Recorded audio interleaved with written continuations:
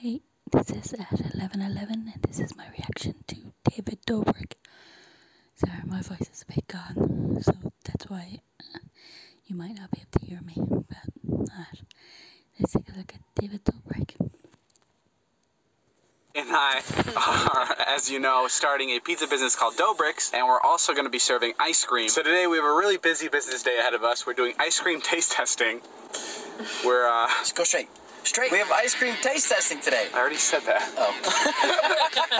Did you not hear what I just said? I thought you fucked it up. Illy and I take our research and development extremely seriously, so we spent as much time as we possibly could here. Until it was time to get Natalie a new pair of pants and get some lunch. Thankfully, my buddy Nick was there, and he needed some help. Dude was making a bowl of pasta in a $3,000 cheese wheel. Basically, I'm eating $3,000 pasta. That looks delicious. I want some so bad. Holy shit! Guys, look at this. Look at this. With all that hard work, I decided I needed a break. My favorite part about hot tubbing is the chicks. Hot tubs can get lonely, so I invited Taylor to swim. David! I hate you. Not again. Not again. Doesn't get better than this, Taylor. No, it really doesn't. I'm going to like an LA party today, and I thought it'd be fun to take you guys with me. I'm wearing the tightest pants I could find. I was gonna wear this. My godmother made it for me. But she said something about having it home by midnight, which I didn't quite understand, so I just went with the pants instead. I wish that's how smoothly I actually got in the car. But really on my way over, I dropped my watermelon and it rolled down the street. Oh no, my fucking watermelon. Luckily, there was valet outside that grabbed it. Stop that watermelon. I didn't want that to happen again, so I made sure to eat it on the spot. I'm going to Natalie's house right now. She says she doesn't want to go to the party, but I know that's just a cry for attention. I'm just really hoping Todd isn't home. He's always cock-blocking me. I mean, I don't have a problem with his cock-blocking me. I honestly don't have a problem with his cock in my direction at all. He could be cock-stuffing me. No. Natalie's house was a fortress, so I knew this was going to be difficult. I gotta get over this fence. I'm fucking on it. I'm halfway there. This bucket hurts my nuts. Oh my god. Oh my god. I found her. There she is. 3, 2, 1, go. Oh my god! You fucking psycho! What's wrong with you? Jesus Lord, I have like a headache now. I can't hang out with you. No.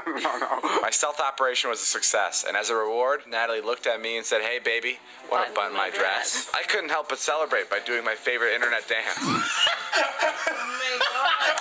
When she asks you to button your dress. Yeah, of course. Okay, here we go. Is it down or up? I celebrated too soon, though, because the dress was not fitting. You borrowed this dress from somebody?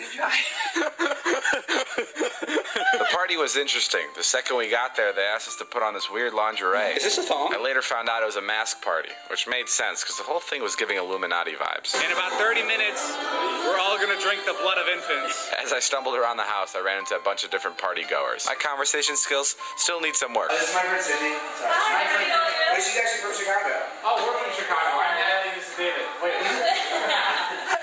Bro, I'm so nervous. My first party. I'm Natalie, and this is David. What the fuck was I thinking? After embarrassing myself in front of Natalie, I once again had to prove myself that I was the most manly man at this party. Not only did I destroy her by shotgunning a White Claw, but I made sure to burp really loudly so she knew I meant business. I did it again so she knew I wasn't fucking around.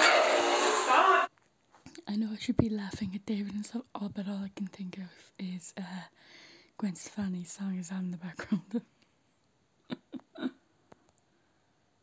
Not only did I destroy her by shotgunning a White Claw, but I made sure to burp really loudly so she knew I meant business. I did it again so she knew I wasn't fucking around. Stop, bro. What's wrong with you? Bro, you killed my vibe. The party's going good. Party was going good until I met this bottle of champagne. Bad news, guys. David got a little too drunk. I finally got back to my house. Seriously, when did he start drinking?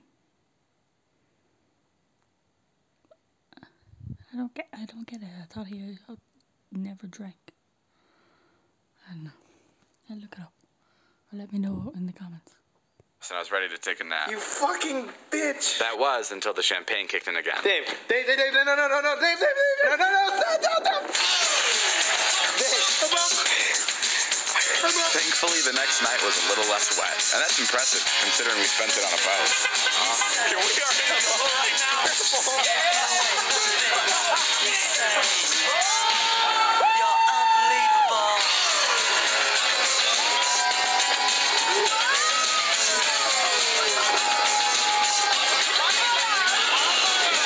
Guys, I'm here with said, he has one of the most entertaining drops I've ever seen. So we're here to show. He's about to go on stage.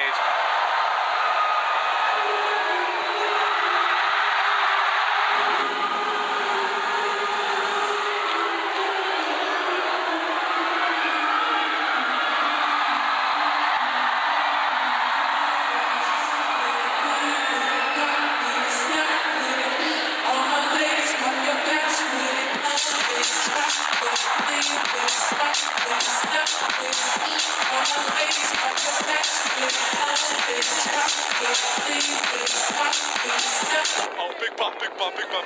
Oh! Well, that was David Dobrik. You know, starting a pizza business. I hope you liked it. Give us a like, subscribe, and comment if you want me to react to anything else. Bye.